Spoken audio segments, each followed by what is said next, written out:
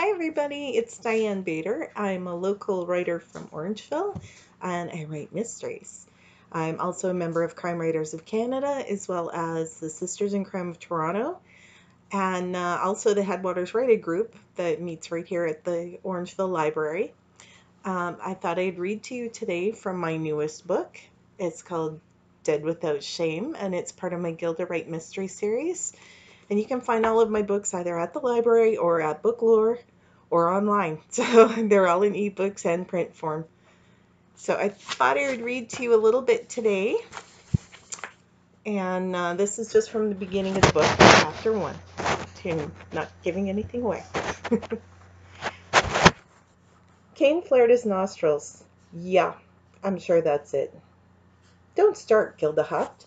First you want me to fire the janitor. Now you're ranting about Nick and Rosie. What's your problem today? His face reddened. He puffed out his chest like he was about to launch into a tirade, then paused. As fast as his anger rose, he seemed to rein it in and deflated as he blew out a long breath. I need to change. I have a class to teach. Are you coming to train today? Of course. I have to get ready for my brown belt grading in 2 weeks. She clicked the mouse to close the spreadsheet she was working on. It could be a small class. Why is that? Well, today's Halloween. The kids all have school parties.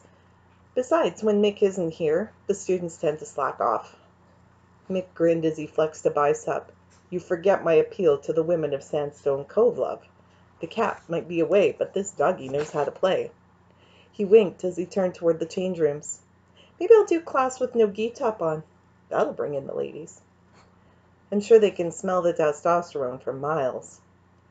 Darlin, never underestimate the power of a set of tight abs and an Aussie accent, both of which come in handy with the Sheilas. He left the room. Too bad you're not actually an Aussie, she muttered. Good thing they don't know that, love, Kane called out. She snorted, surprised he had hurt her over his ego. Just as he predicted, the lunch hour class was packed, even though he did wear the top to his karate uniform. Not about to let anyone slack off, he pushed all the students to run a lap, then drop and do 10 push-ups, over and over, until Gilda's arms and shoulders burned. Okay, I give up. I'm 6 push-ups away from death. Marion Yearly, Gilda's best friend for nearly 10 years, groaned beside her. Who gave Kane coffee today? Gilda gasped. No coffee, just an unhealthy overdose of ego. Stop being nice to him, will you? Flattery'll get us all killed. Marion dropped down, face down onto the mat. A foot taller than Gilda and built like an NFL quarterback, Marion was a local 911 operator. She had lost about 20 pounds since August when she started training, as well as eating healthier, with her new boyfriend, Rosie Molly. Get up! Kane nudged Marion's leg with his big toe. One more lap, then you can collapse. She didn't look up. Her voice was muffled by the tatami mats. I'm good. Just run me over. Kane closed his eyes and shook his head. He grabbed Marion's feet and dragged her into a corner. He left her there face down as he turned back to face the class. Yummy! Stop and grab your sparring gear. Did he just yell stop? A loud groan came from Marion in the corner. Seriously? Except for you. Kane glanced back over his shoulder. She struggled to get up. Oh, goody.